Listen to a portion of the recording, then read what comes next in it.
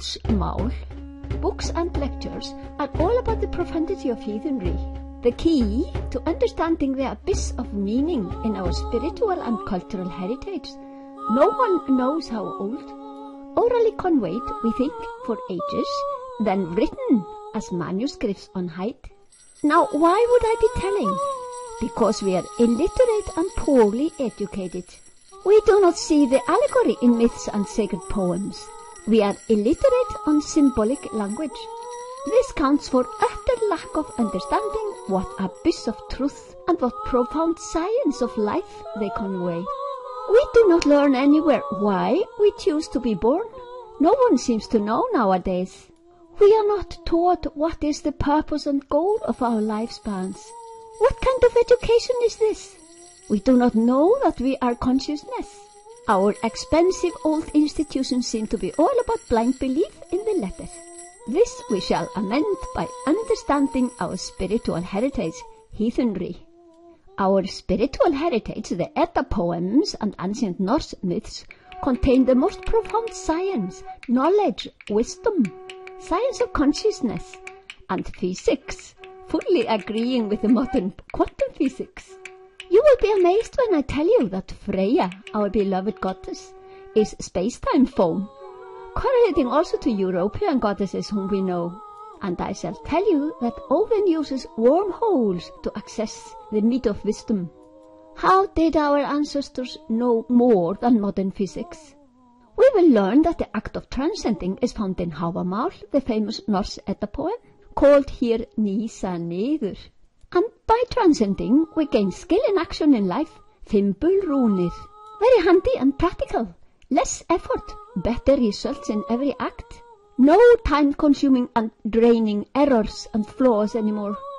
We shall use etymology to see where from terms and names in Norse mythology come. Find the roots and etymon of meaning. That reveals a whole lot. Valhöll, Valhalla, is for us fully alive.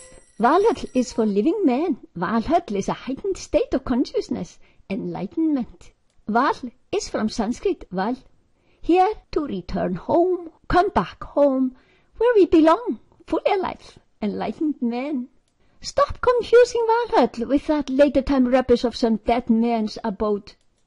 We shall learn about Pashupati, Fjár, Father, and Karkotaka.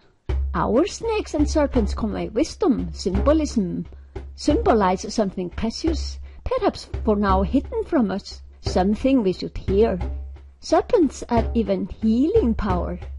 Serpents are nothing of that later time churchianity's ambiguous inventions like temptation, death, sneaky devil, nor any luring evil.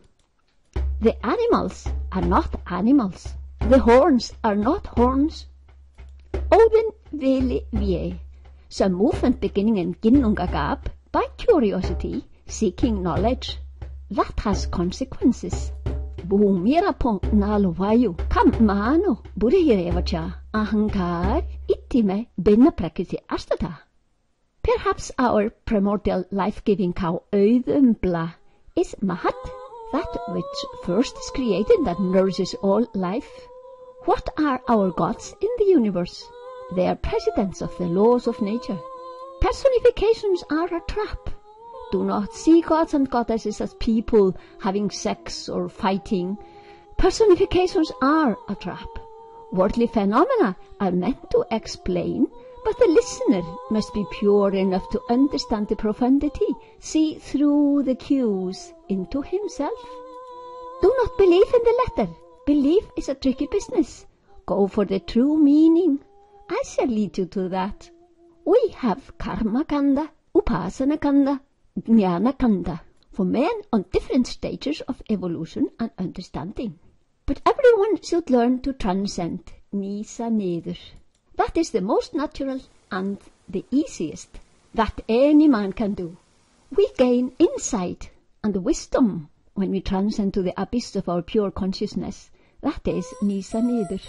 Rid ourselves of triguna and thereby the duality of our worlds. Nistra gunyo bav, be without the triguna for a while every day. Gain the meat of wisdom, gain fimbulrúnir to use in life.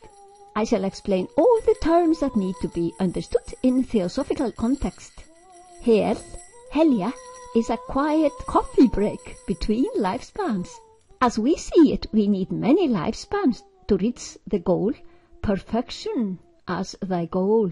Odin's name Síðhöttur tells us, Siddhartha, urður verðandi skuld, is the natural law of karma. Our actions returning to their source, we make our own örlög. Valkyria serves us when we transcend to Ásgarður, fully alive every day, twice a day. Our human nervous system is our vehicle.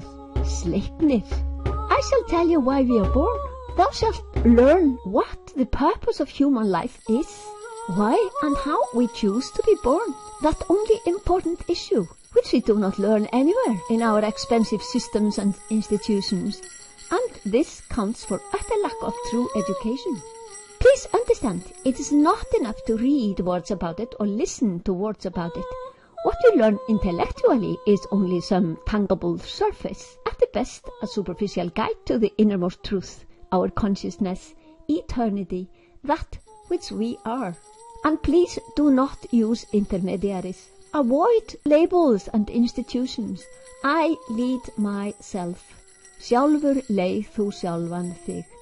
We shall have to learn transcendental meditation and practice it twice daily, all our lifespan, in order to evolve fast, gain purity, find a shortcut, take the fast train to the goal of human life, fully alive in one of our lifespans, preferably the present one.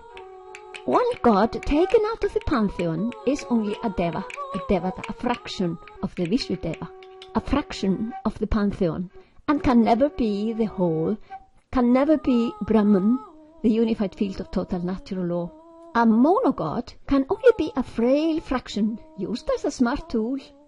We shall regain our forefathers' profound understanding, reveal the allegory, expose the symbolic language, live the beauty of the truth it conveys in our daily life for the benefits of all.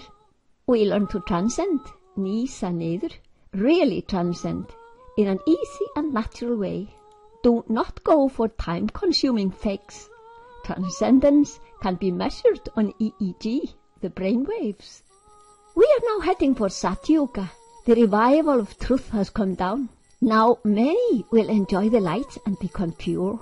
We shall no longer tolerate suffering anywhere. To eliminate all suffering is the very purpose of the heightening of the world consciousness. The whole purpose of life is to gain enlightenment.